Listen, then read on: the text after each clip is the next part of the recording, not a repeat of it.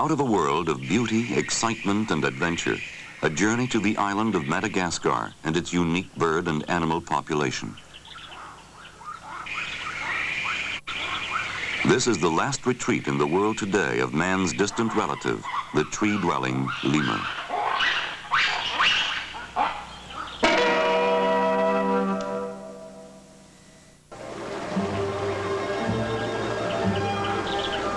Madagascar, set in the Indian Ocean about 200 miles east of the African continent, is the fourth largest island in the world. It offers a surprisingly varied landscape and climate, with wet tropical coastal jungles giving way to vast interior plains and desolate mountain ranges. Great rivers such as the Betsiboka erode barren highlands during the wet summers. The pervasive color of the muddy waters and the bare laterite rock of this desolate interior have given Madagascar its popular name, the Great Red Island.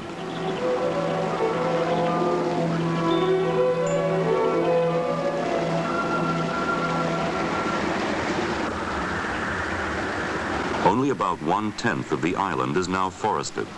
Great jungles have been recklessly cleared and burned by the logging industry set up by French entrepreneurs in the 19th century, and by the Malagasy themselves, clearing land for their grazing cattle.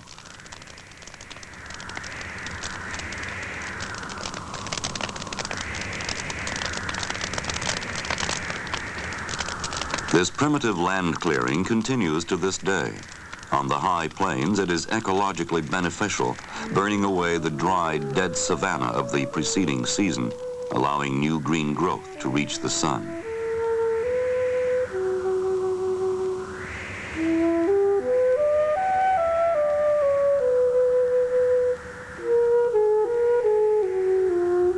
Native animal life is unusual but limited. There are no large mammals to be found, except for domestic cattle imported by man. About 84 million acres, 57% of the island's land surface, is given over to pasture for the zebu cattle, numbering over 9 million head, raised by the Malagasy for beef, for sacrifice during religious ceremonies, and as visible proof of a man's wealth and status.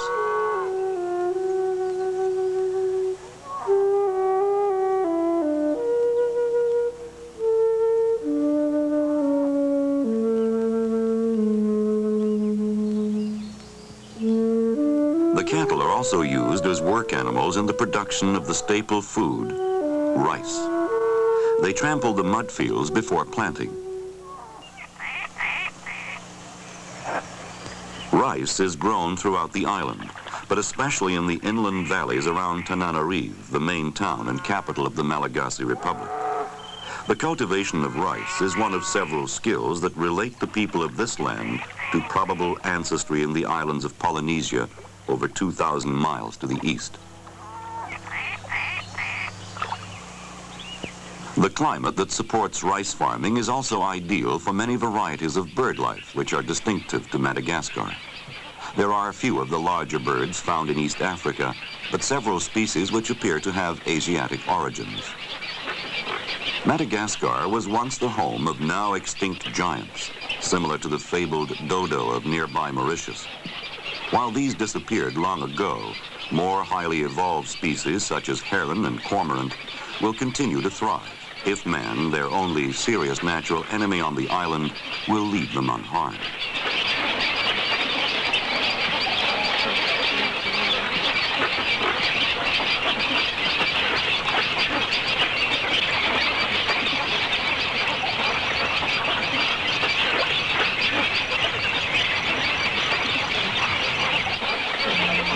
The swamp bushes in which these silk herons live are now but dead supports, bearing nests of young instead of foliage.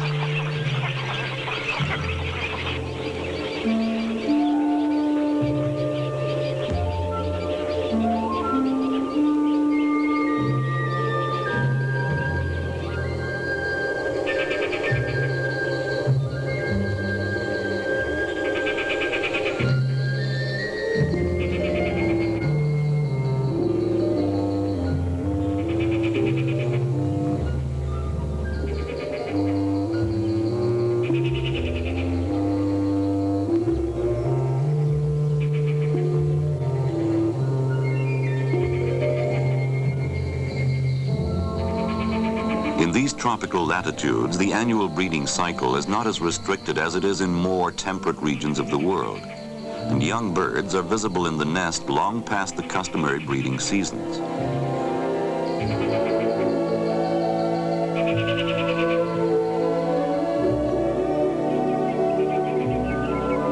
Food is plentiful most of the year. The birds feed on aquatic plants, insects, and microscopic animal life. Madagascar, like most oceanic islands, has few freshwater fish.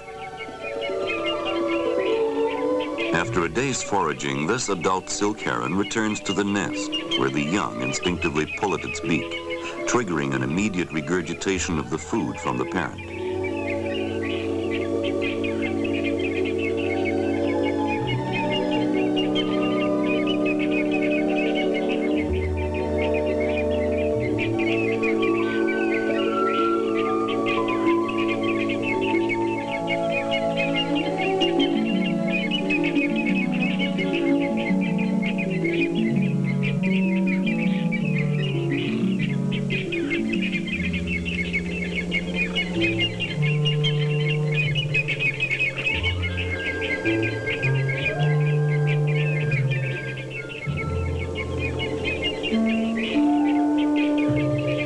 Communities are so large here that the occasional predator, like this hawk, presents little threat to the survival of other species.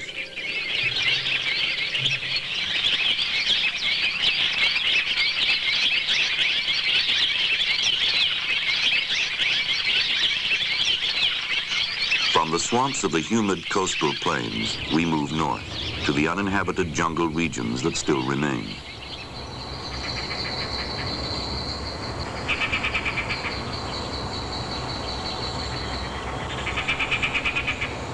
These forests, under the direct protection of the Malagasy government, are home to the shy lemur, the island's most distinctive animal.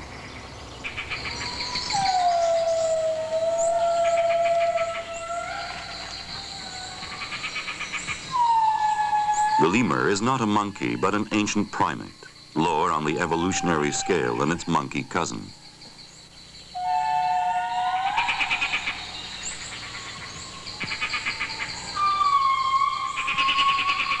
These tree climbers with long tails were a common sight in the forests of North America and Europe over 25 million years ago.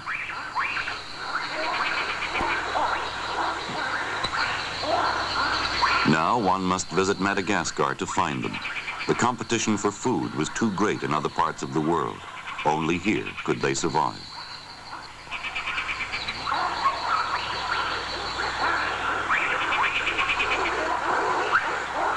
There are several varieties of lemur living in Madagascar. They vary in size, color, and markings, but most are tree dwellers, rarely spending any time on the ground.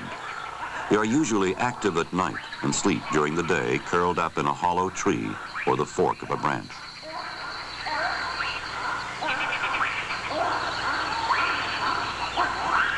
The lemur's tail is a useful appendage. It helps the animal to balance itself as it leaps through the trees. For some species, the tail acts as a storehouse for fatty deposits to sustain the animal during hibernation. Others use it to signal in time of danger.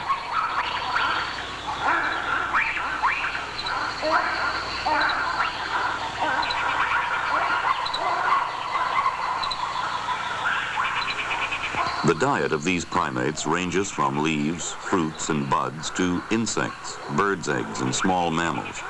The search for food is a constant lifetime occupation.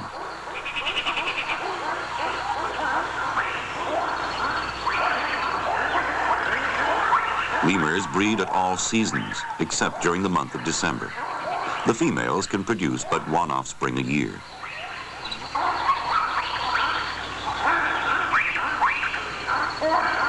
The young lemur is carried on the mother's chest at first. Then, as it grows older, it may ride on her shoulders and back.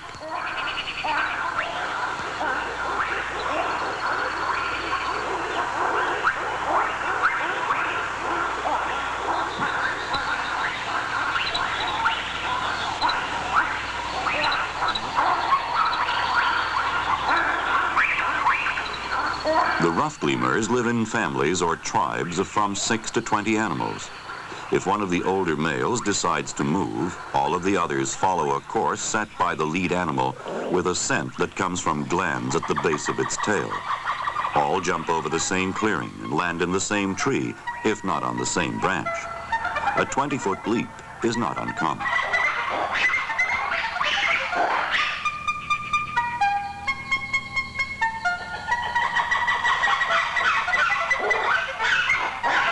The ruffed lemur is thought to be a sacred sun worshipper by many Malagasy. When sunlight first touches the forest, this creature has the strange habit of sitting up and holding out its arms, as if it is praying, all the time keeping its eyes fixed on the light moving over the horizon.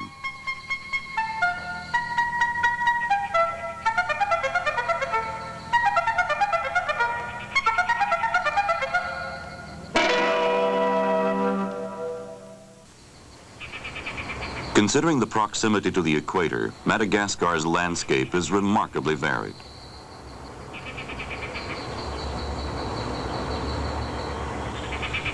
Coconut palms grow in the wet, hot lowlands of the east coast.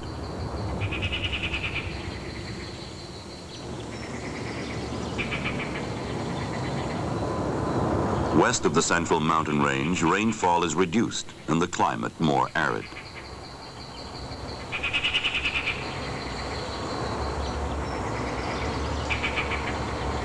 Farther west, the hills level out towards the coast of the Mozambique Channel. The air gets drier all the time. The land is seared.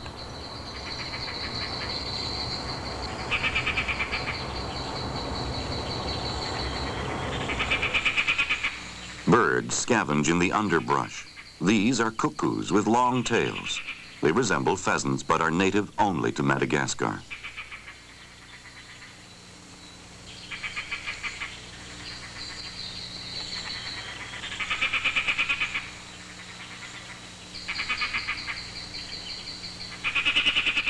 Here in the arid northwest is another species of ruffed lemur.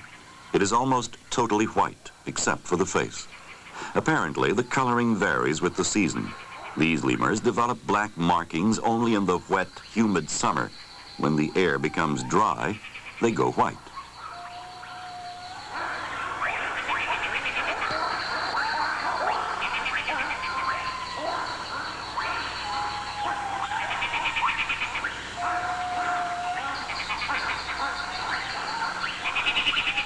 The large, expressionless eyes of these nocturnal animals were the cause of their name.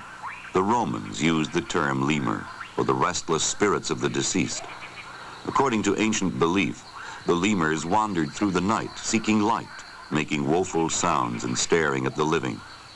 In areas of Madagascar, the lemur is still treated with the respect accorded to the spirit of a dead friend. To kill one of these animals is still taboo.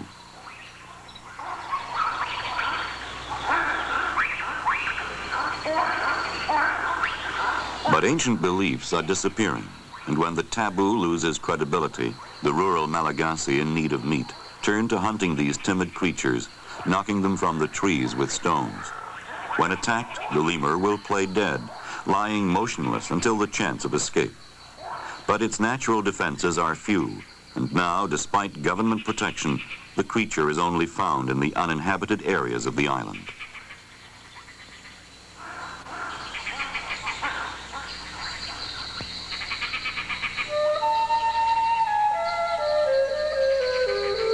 The southwest portion of Madagascar is a semi-desert with rainfall as low as 10 inches a year.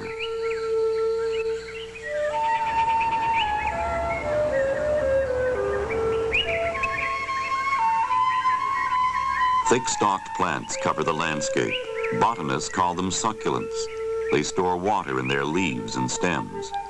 This odd plant absorbs water during the rainy season and stores it in these swellings.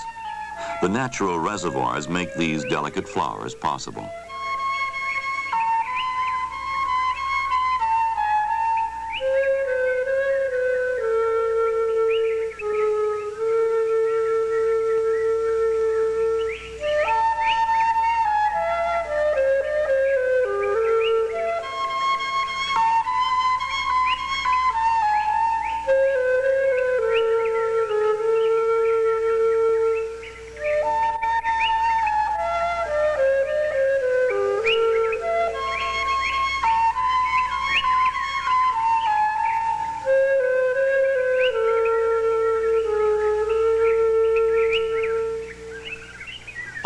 creature takes on elaborate and often beautiful form to adapt to this hot, arid climate.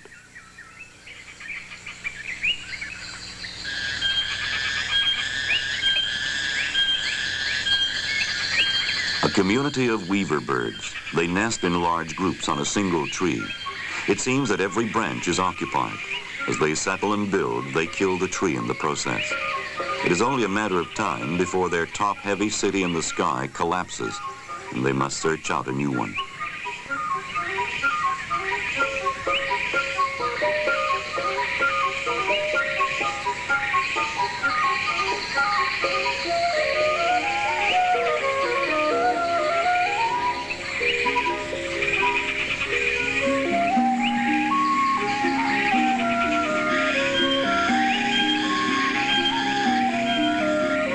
This is an ancient Malagasy cemetery, a city of the dead. The burial plots are decorated with totems. Carved zebu cattle are the most common images. The horns of slaughtered oxen adorn the grounds. The accumulated wealth of the deceased was traditionally buried with the body for use in the world beyond. Here in the south, some herding is possible, but only along the rivers.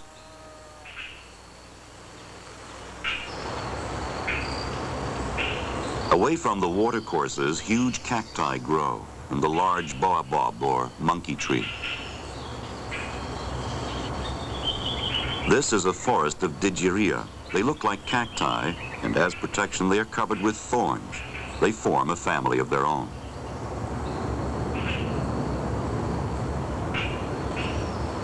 This conservation area is a haven for another variety of lemur.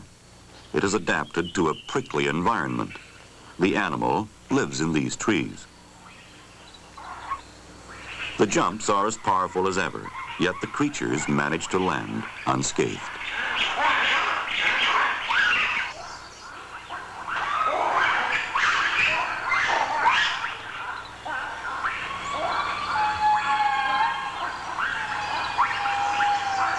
The favorite food of these southern cousins of the ruffed lemur is the flower and leaf of the thorny digeria, and while eating, the creatures literally sit on thorns.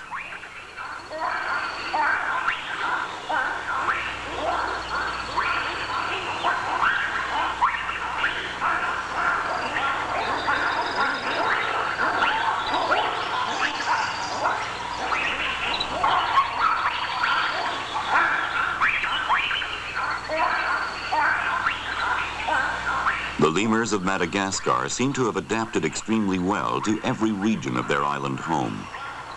They can extract available foods from every landscape and have adequate protection in their treetop habitat.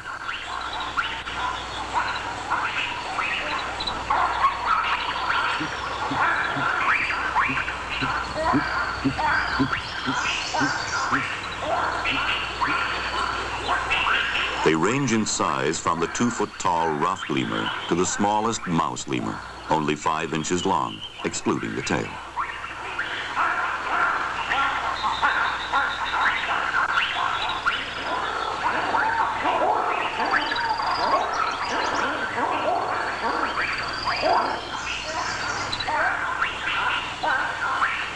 An extraordinary animal.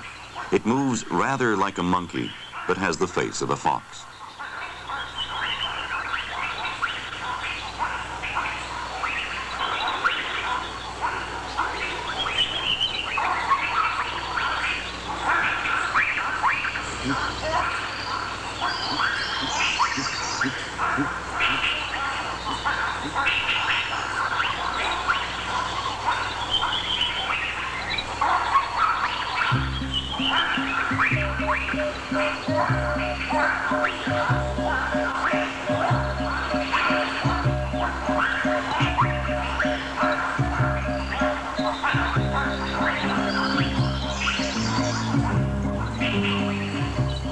Within historical times, only a few thousand years ago, there were many more lemurs on Madagascar Island than there are today.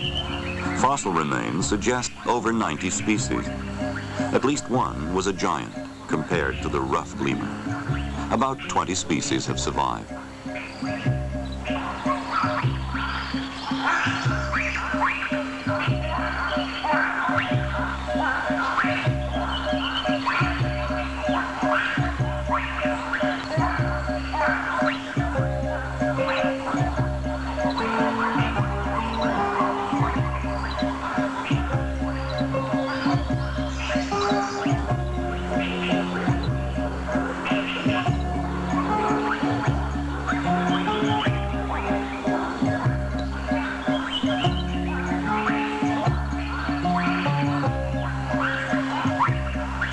in recorded times, the lemur lived throughout the island as it once lived on other continents. But today, it is confined to isolated pockets of wilderness on the island that has become its last refuge.